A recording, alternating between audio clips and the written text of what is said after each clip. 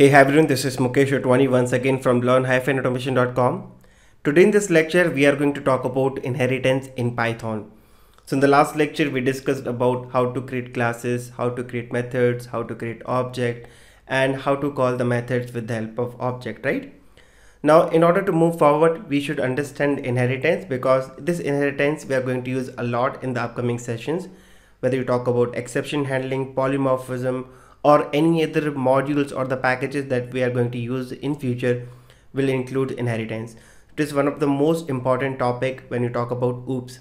Okay, so we'll see step by step what exactly is inheritance, different kind of inheritance. We'll see one by one. So let me switch back to my PPT. So let's talk about what is inheritance. So before jumping into technical details, technical definition, let's talk about inheritance in real life. So as we all inherit some properties from our parent, right? So let's take a very basic example that if your parents have some car, so you by default, you have this access to the car, right? By default, let's say if your parents have some properties, some assets, definitely you are part of their assets or their properties, right? So what exactly you're doing? You're doing inheritance. So indirectly, all the things which your parents have is yours as well. So this is actually inheritance. So how exactly this inheritance will work in programming? Let's say you already have a class, okay, which is created by somebody else, or let's say one of your team member have created that class. That class have a couple of methods. Now you also have to write the similar methods, okay, but with some more functionality, or let's say you want to use that method which is created by somebody else. Now instead of creating directly from the scratch, what you can do, you can reuse that class, you can reuse that method with the help of inheritance. Okay, you don't need to write everything from scratch. You can simply inherit that class. You will get all their properties and methods in your class, and you can continue with your own set of functionality. So you don't need to write everything from the scratch. That is the beauty of inheritance. So you will inherit that class and you can continue with your own methods and properties. The main advantage, as you can see, reusability of code. I don't need to write everything from scratch. I can reuse it. So don't worry, I will show you different examples, okay, different type of inheritance as well. Just give me a couple of minutes and everything will be clear. So throughout the video, I will be talking about different type of interface. So first we'll talk about single level inheritance. Then we will talk about multi-level inheritance. And last we will discuss about multiple inheritance. And there is one more inheritance called hybrid inheritance that I will give you as an assignment, because that will be the combination of multi-level plus multiple inheritance. So let's see one by one. First, I will cover one type of inheritance. I will show you program, then I will move to the next one. Okay. So what exactly this single level inheritance says, suppose you already have a class called person. Okay. And this person class have a couple of methods. Let's say walk, run, and eat. So if I'm creating another class, let's say this class says male or female or any other class, I want to access or I want to reuse all the method from person class.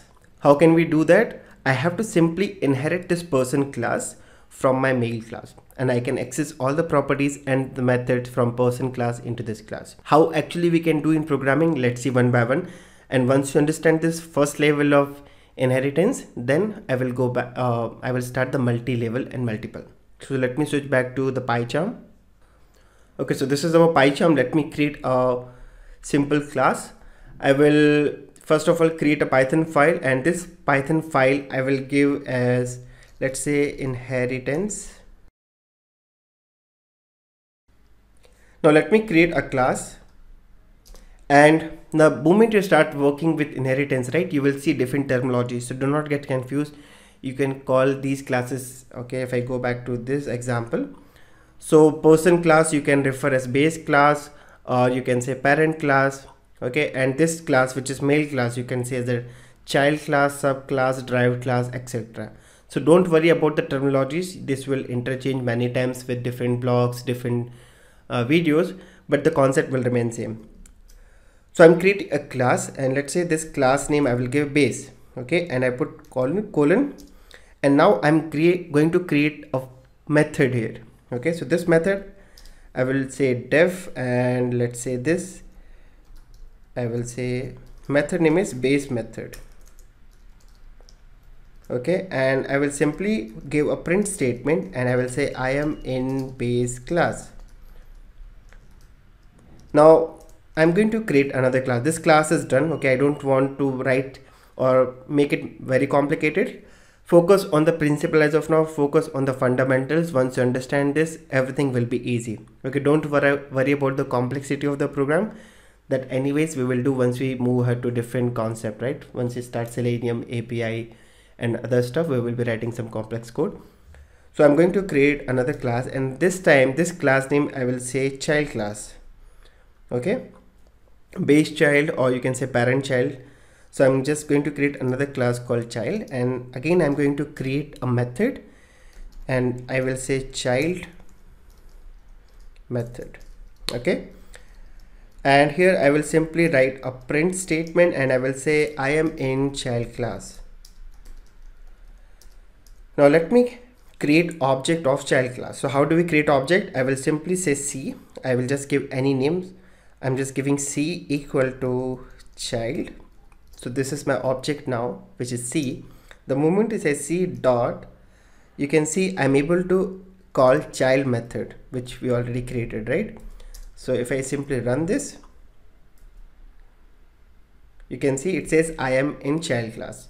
Right now there's no connection between base class versus child class. Now I want to access this base method. So one way to do this, I will create object of this base class. So I will say B equal to base class. Okay, just say base parenthesis. So now B is our object. I will say B dot, and I can call this base method. So this is what we are doing without inheritance. Now what if I want to access base method, okay, with the help of this object, which is child class object? So what we can do, I can inherit this class, which is nothing but base class. So how do we inherit? I will simply write parenthesis. Inside the parenthesis, I will give the class name which I want to inherit. In our case, I want to inherit the base class. Okay. Now let's remove everything. So what exactly I'm doing, I'm just creating object of child class, which is C, and this child class is inheriting another class called base. So now this time if I say C dot, can you see I'm able to access the base method as well, because child class is now inheriting base class. Yeah, so if I just simply run this program, I will get the same output, because I have not changed anything in the method. It is just with the help of one object I'm able to call child class and base class as well. Now I just want to add a small disclaimer that each and every class in Python by default inherit object class as well. Okay, so the moment I say C dot, can you see apart from these two, which is coming from base, this is coming from child, I'm also getting so many other options you can see here, right? And all these are coming from object class. So whether you mention or not, by default each and every class in Python inherit object class. So this is just a single level inheritance. Let me create one variable. Okay, so this I will say name equal to Mukesh. So this is just one of the property which is available in the base class. I'm going to create another variable here called company, and here I will give the company name as learn-automation.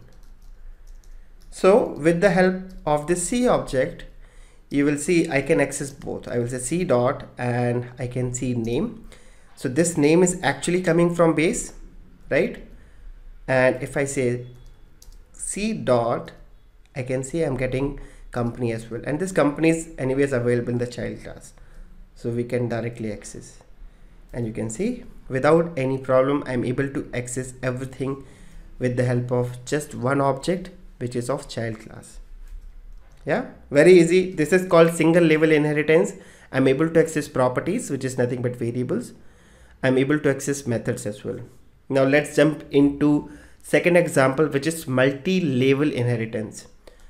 So what exactly this multi-level inheritance is?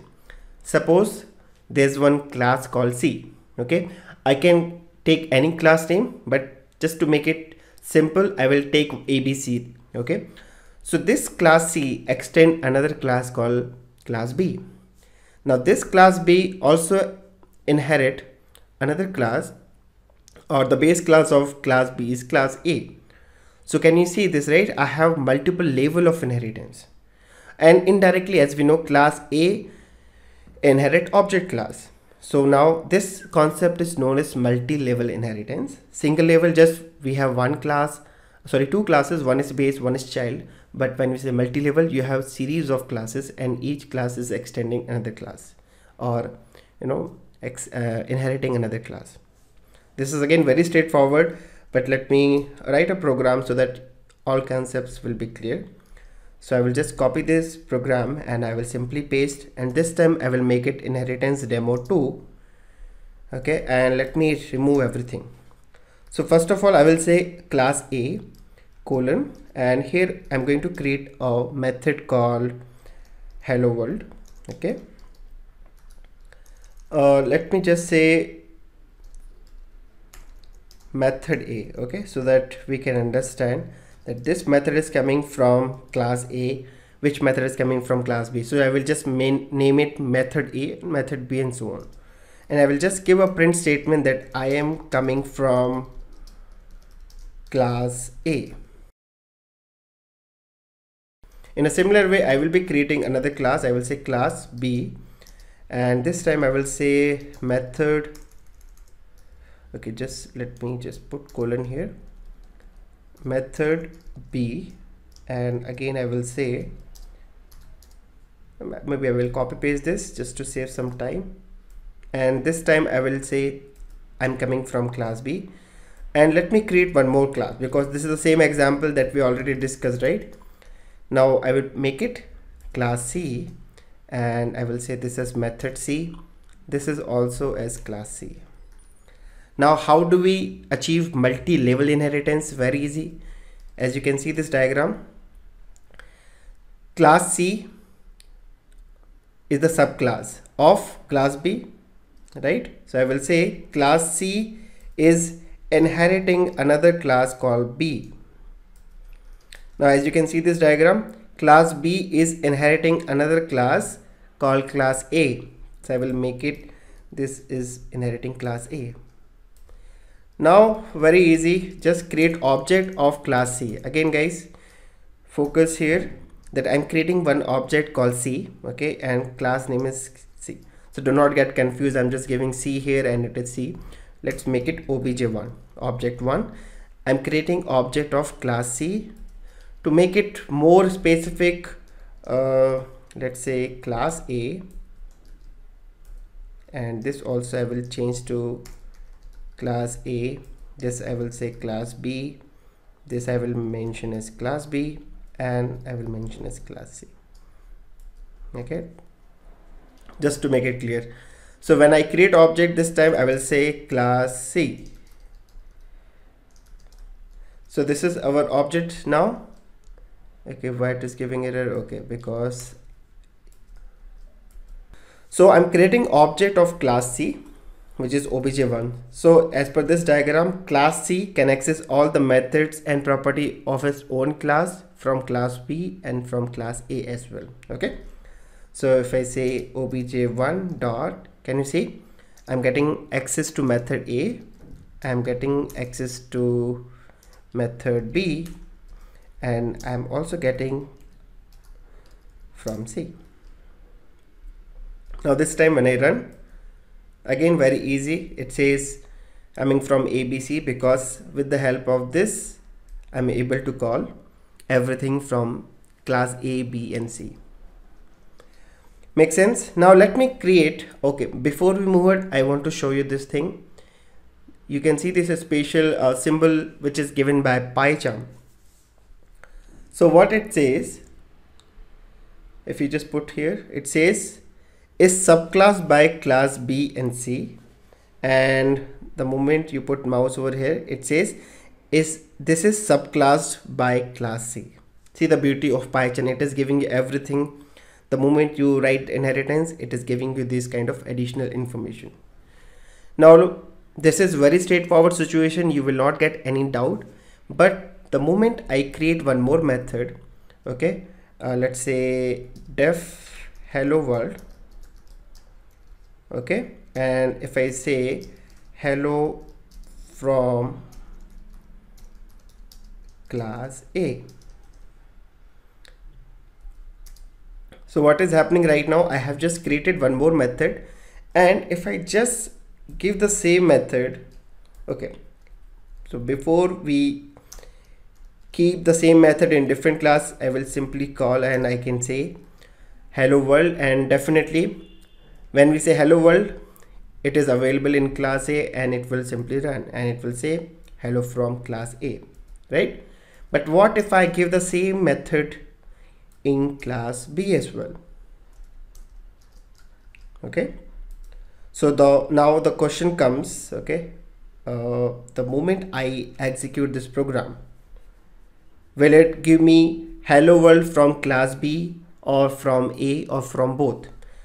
Ideally I'm just calling once, right? So the moment I call hello world, either it should give me from A or B. Let's right click and run. Can you see? It is saying hello from class B. But why it is not calling from class A? Because same method is available in class B, right? But when I say I just want to say hello world, so ideally which one should get executed? Now here comes the another concept of override. Can you see this special symbol from PyCharm? It says overrides method in class A, and if you put mouse over here, it says is overridden in class B. Again, I just want to give you an intro about the next video, that what exactly we will discuss. So this feature is known as method overriding. It is part of polymorphism that we have not discussed yet, but we will be discussing again in upcoming videos. So just want to give you the scenario that if same method is available in class A and class B, but the moment you call hello world from class C, the method from class B will be called because of method overriding. This one. Okay, if I just give one more example, if I put the same method in class C as well, and if I say from class C, now you can easily guess the output. Now hello world is available in class A, class B and class C. Now obviously class C will override class B method, right? So if you see this one, it says override methods in class B. It means the moment you call hello world, first of all it will check the immediate class, which is class C, and it will just execute this. It will override class A and class B, and you can see. Don't worry about method overriding. I will be discussing in detail in the polymorphism. This is just one glimpse I have given. Now the next one is very interesting, so just do not skip that part, because there we will also discuss another very important concept called MRO, and you will be getting this question in interviews as well. Okay, so what is MRO and how it works in multiple inheritance, we'll see now. So for that, let me create another class. Just a second, I will just say inheritance demo2, and yeah. So before we jump into technical details, let me show you what exactly is multiple inheritance. So suppose you have a class which is say class C. Now this class C is inheriting class A and class B as well. Okay, so in the multi-level we had class A, then class B, then class C, but in this case class C is inheriting two classes parallelly together. I'm just giving example of two, but it can have multiple classes as well. So now class C is extending class A, or I will say inheriting class A and class B. So what is the syntax? How do we do? Let's see now. And then we will talk about the next part, which is MRO. For this, I need again three classes that we anyways have. So let me just double click. And this time I will simply remove this part. Okay. So now we have three classes, and all these three classes are totally independent. Class A is independent, B is independent, C is independent. So the moment I run this program, this will definitely fail. Yeah, because with the help of obj1, I can only access method C, right? I cannot access anything. So this will definitely give me error. Now what this multiple inheritance says, that you can extend or you can inherit more than one class. In our case, first of all, I want to inherit class A, comma, then I can also give I also want to inherit class B. Now let me just remove this and let me do one thing. I will say hello world 1, hello world 2, just to give you a clear idea. Later on I will just give you, I will put the same method name and I will tell about MRO. As of now, again I will say C equal to class C, which is I just want to create object, and I will just say class C. Yes, I will say C dot, I can call method A, I can call method B, which is quite obvious, and definitely method C. And if I simply say C dot, you can say I can also access hello world 1 and hello world 2. So in this case, this is our scenario. C is inheriting A and B. I can access everything, and this time we should get the proper output. And you can see method A says I'm coming from class A, method B says I'm coming from class B, and so on. Hello world and hello world 2 is also working fine. But what if I just change the scenario, that I will put hello world here and hello world here.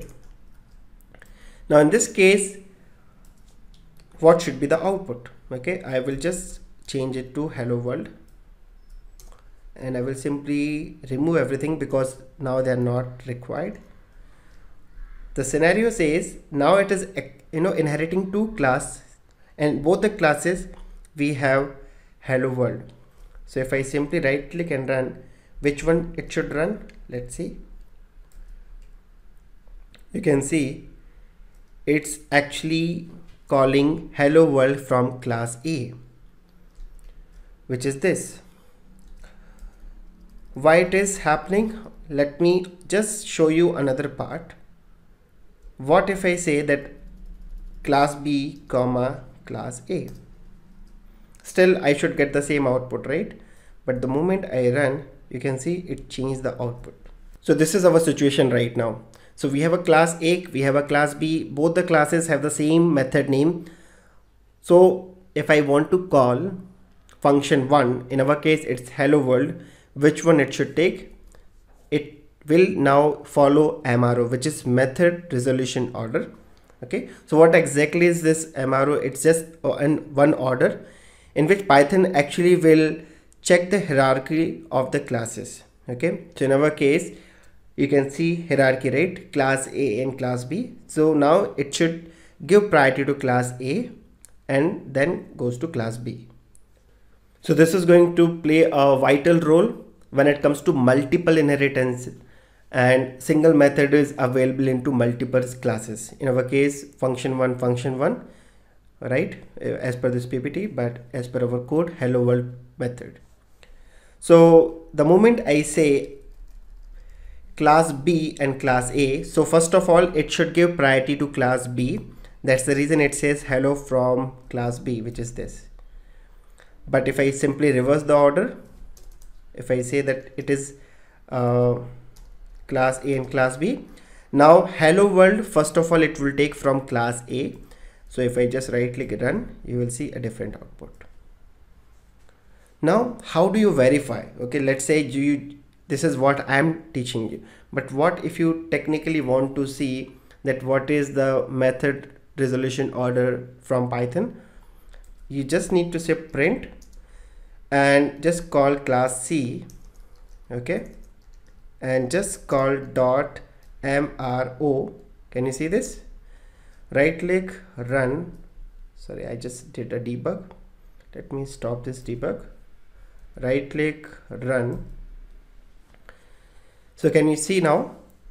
It says the first priority will go to class C, then class A, class B, and last the object class. But what is class C now? Because I don't have any method in class C which is the same name, right? Hello world.